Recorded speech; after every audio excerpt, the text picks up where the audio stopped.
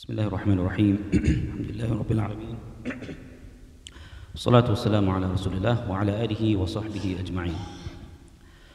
Imam al-Bukhari collects in his Sahih hadith from Ibn Mas'ud, Abdullah ibn Mas'ud, who says that the Prophet ﷺ came to him and said to him one day, "Iqra' alayya al-Qur'an," recite upon me the Qur'an. So Prophet ﷺ is requesting Ibn Mas'ud to recite the Qur'an to him. So Ibn Mas'ud was a bit taken aback, surprised, because he wanted to know why is Prophet ﷺ want him to recite the Qur'an when it is upon the Prophet ﷺ who the Qur'an has been revealed. So he said to him, "Aqra' alayka al-Qur'an wa alayka unzil." You want me to recite the Qur'an to you when upon you it came? And the Qur'an was sent on the heart of the Prophet ﷺ. نزل به الروح الأمين على قلبك لتكون من المنذرين. Jibreel came down with the Qur'an upon your heart, O Muhammad ﷺ, so that you can be from the warners. So Ibn Mas'ud was surprised. You want me to recite when on you it was revealed? And we cannot compare the qira'ah of the Prophet ﷺ to anybody else. Of course, we have missed out on that bounty of being able to listen to the qira'ah of Rasulullah ﷺ in this life. Inshallah, we will listen to his qira'ah in the next life. And it comes in a hadith about the recitation of the Prophet ﷺ. ما أذن الله لشيء ما أذن لنبي حسن الصوت يتغنى بالقرآن يجهر به. That Allah subhanahu wa ta'ala does not listen more attentively with pleasure to anything than He listens to a prophet with a good voice who is reciting the Qur'an melodiously in an audible voice. So there's no comparison to the recitation of the Prophet ﷺ with any other human being. With that being said, Ibn Mas'ud is no ordinary person in recitation either. Ibn Mas'ud is no slouch when it comes to Quranic recitation.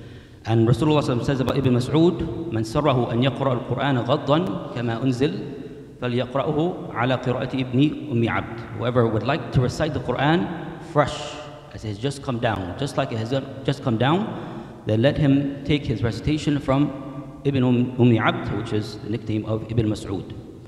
And Ibn Mas'ud, he says about himself, وَالَّذِي نَفْسُ بِيَدِي, by the one whose hand is my soul, مَا نَزَلَتْ سُورَةٌ فِي كِتَابِ اللَّهِ إِلَّا أَعْلَمُ فِي مَا نَزَلَتْ وَأَيْنَ نَزَلَتْ.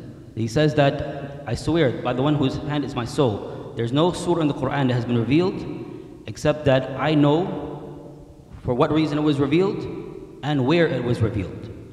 وَلَوْ أَعْلَمُ أَحَدًا أَعْلَمُ بِالْقُرْآنِ مِنِّي تَبْلُغُ الْإِبْلِ لَرَكِبْتُ إِلَيْهِ. And if I knew anybody who was more knowledgeable of the Qur'an than me, and I could reach him by camel, I would write to him and reach that person. So Ibn Mas'ud is up there when it comes to the Sahaba, the elite Sahaba who are students of the Qur'an.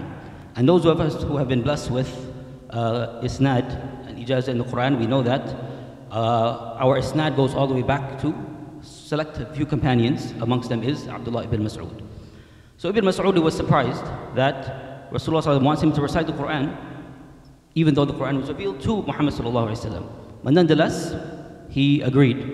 And Rasulullah said to him, أُحِبُّ أَنْ أَسْمَعُهُ مِنْ غَيْرِي. I like to hear it from others. This was the reason why Rasulullah wanted to hear the recitation of Ibn Mas'ud, because he said, I like to hear it from others. So he began to recite. Ibn Mas'ud began to recite.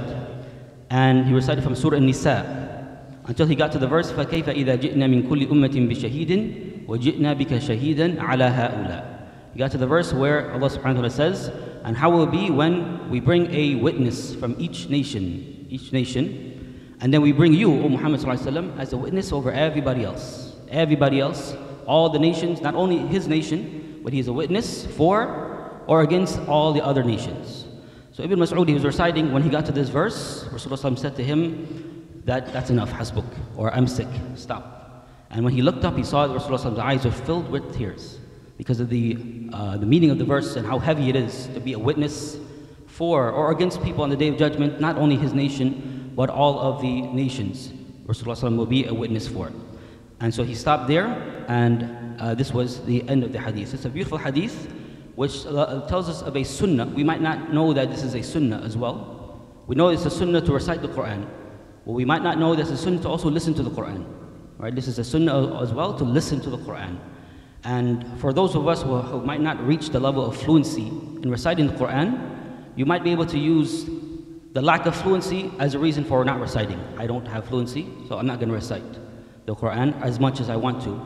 But there's no excuse for missing out the sunnah of listening to the Qur'an, because you don't need to be fluent, you just need to have your ears open. So if we miss out the sunnah of reciting the Qur'an, let's not miss out the sunnah of listening to the Qur'an. And nowadays we have all the available means of listening to the Qur'an. We have the YouTube, we have all the technology. You can get any reciter you want, your favorite reciter, whatever surah you want, whatever ayat you want, all at the tip of your finger, and everything is there. So do not miss out on the sunnah of listening to the Qur'an.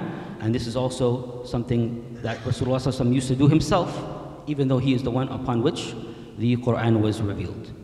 والله تعالى أعلم وصلى الله وسلم وبارك على سيدنا محمد والحمد لله رب العالمين سبحانك اللهم وبحمدك نشهد أن لا إله إلا أنت نستغفرك ونتوب إليك.